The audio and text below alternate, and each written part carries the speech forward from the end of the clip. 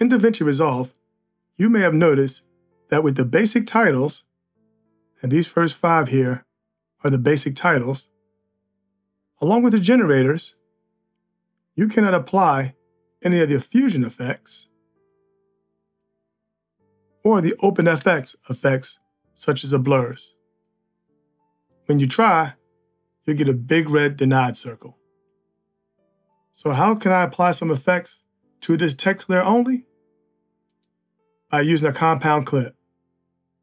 Right mouse, go to New Compound Clip, give it some cool name, and now with it being a compound clip, I can apply any of these effects. So let's scroll on down, and I'll give it a wavy. And as you can see, I can now modify my text using some of the more specialized effects here. I can use a camera shake also and combine them up, whereas I could not before. Now, although I have a compound clip, I can still edit the text up here. So I'm going to go down here, right mouse to compound clip, open in timeline. That will now only open the text layer within a separate window here. I can come and add information I need to. Come back to my timeline.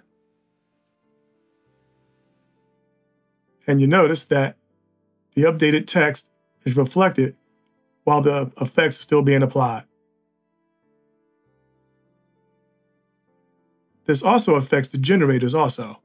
So let's go ahead and move this up and add a nice little TV here. That's kind of cool. Let me mute my text. And I'm going to add a generator, a SMPTE color bar.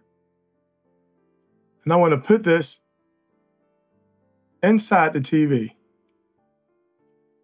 Now, although I have some transform controls here, I'm somewhat limited in what I can do as far as really making this sellable and fitting within the TV.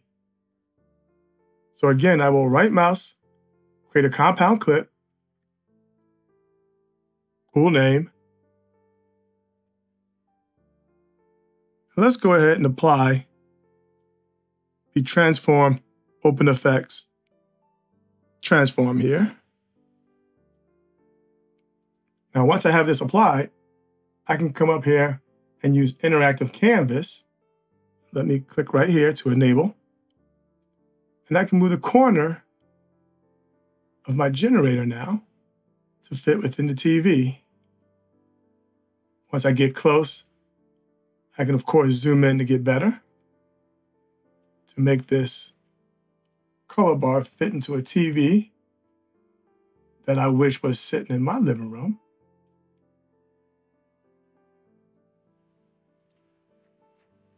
And there we go. And of course, because now it's a compound clip, I can layer up different effects. So I'll put some binoculars on there to give it that old Hawaii 5-0 look. And there we go. You turn my text back on. Let me put it on top so that way it comes across.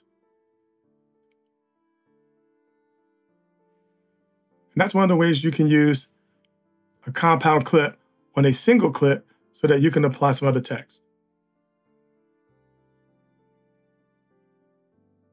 So somebody may say, well, how about an adjustment clip?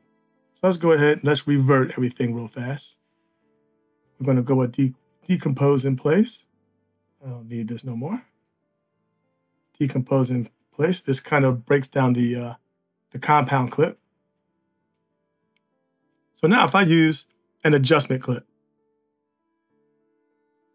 an adjustment clip affects all clips below it. So although I can apply some effects to it, so let's do the wavy again, because that's a very good effect. And the camera shake. The issue is it affects all the layers below. So if I take my color bar and change the zoom to 0.5, that's not really what I want. I don't want the entire thing affected. because I don't want my space shuttle looking like it's being wavy. So in this case, an adjustment clip is not feasible and won't work for us. Now back to the compound clip. If I want to apply the effect to both of these at the same time, select both of them, right mouse, new compound clip, super witty aim. And I can apply my camera shake, waviness. Now let's add one more. Let's add a lens blur. And now only those layers are affected, while my underlying space shuttle is unaffected. I hope you enjoyed this video, learned something new, and found it useful. If you have any feedback, corrections, or suggestions, please let me know in the comments below. Please like, subscribe, and pass it on to others. And I thank you for watching.